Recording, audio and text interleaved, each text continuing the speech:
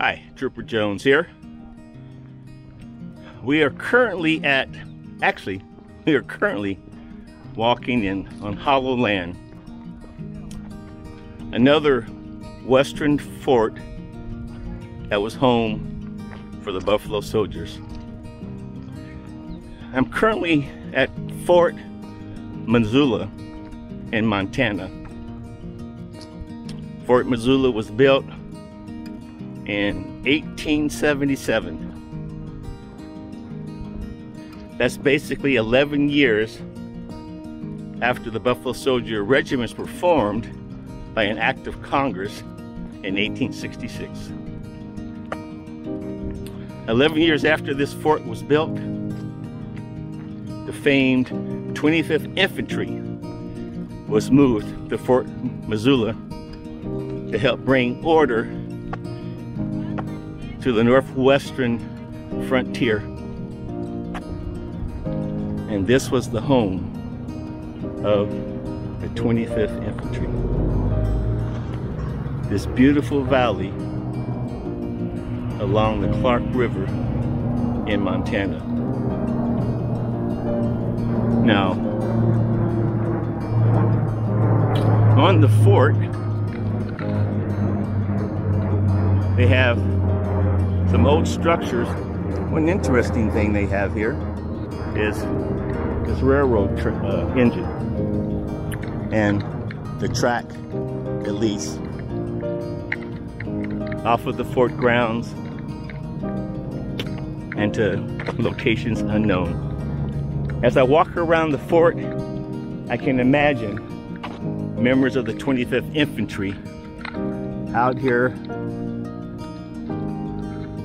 as they did their daily tasks of garrison duty, something that was thought that they would not be able to do because they didn't have the intelligence, the military bearing, the ability to learn and understand military ways.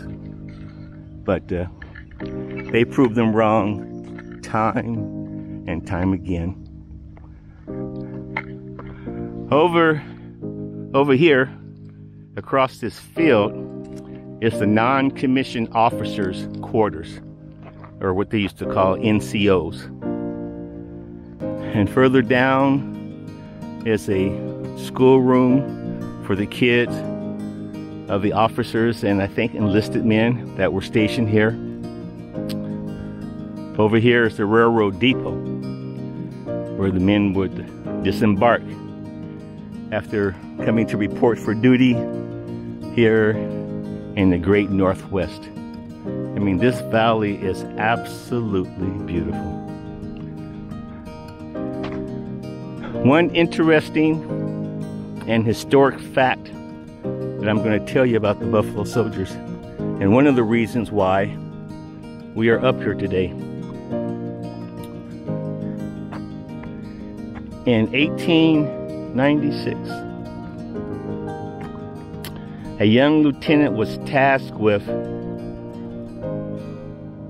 finding some riders, some men who knew how to ride bicycles, because the Army had a project, an experiment that they wanted to conduct.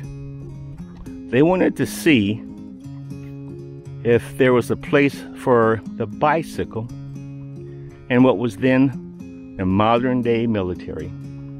So Lieutenant Moss, who commanded a black regiment of soldiers in the 25th, asked, do any of you men know how to ride? 8 men said that they had knowledge of riding a bicycle.